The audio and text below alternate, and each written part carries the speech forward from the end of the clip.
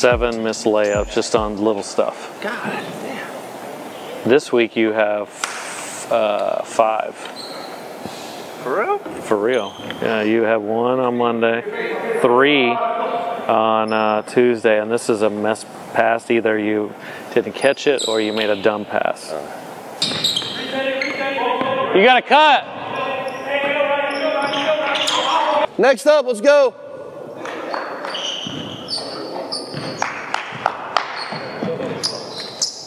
Cut and screen away and screen down. Yeah. Pass, cut, screen down. We can direct later when we put in other steps. You'll be all right. It's because you haven't practiced much. How's your leg feel? Oh, it's good. Right here, actually it's perfect. I don't have to feel anything. Good. Everybody on the arc. Everybody on the arc.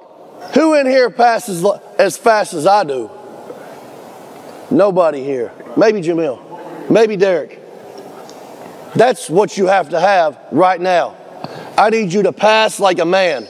I need you to throw that thing hard so that way if there's a tip ball or there's a hand on it, it's still going through. All right? So we're going to go to your strong side and we're going to swing it as hard as we can around. This will be a skip pass. Don't hit the goal. All right? When you come out here and you're throwing these weak passes, they're not going anywhere. Am I right or wrong, Ted?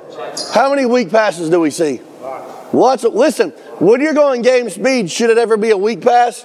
Anytime you step in that door for practice, it's got to be a man pass. If you're a man, you need to pass like a man. And if you're not passing like a man, from this day forward, I'm going to let you know you pass like my daughter. Go!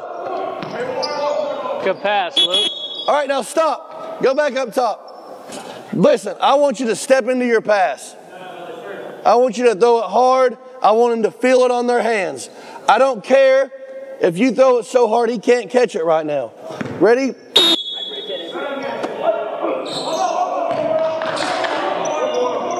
Penetrate, not this way. So where are you going to penetrate, Kirk? To the foul line. How fast should you be going? 100%. No, game speed. And make sure you do it where you hold it for a couple seconds, okay? And then come up. Do 10 in a row and then go to the next foot. That's stuff to do probably regularly, maybe every day. It'll really help strengthen your ankle, foot area, and it'll help with balance and all that. That's where it should be. If you don't throw it up, you don't get it there. If you don't throw it up, you don't get it there. It's 3-on-2. Just throw it up over and let him dunk it. All right, go. Will, come here. Go. What'd you do wrong? Why? Because I was past the point of no return. Thank you. Amari, come here.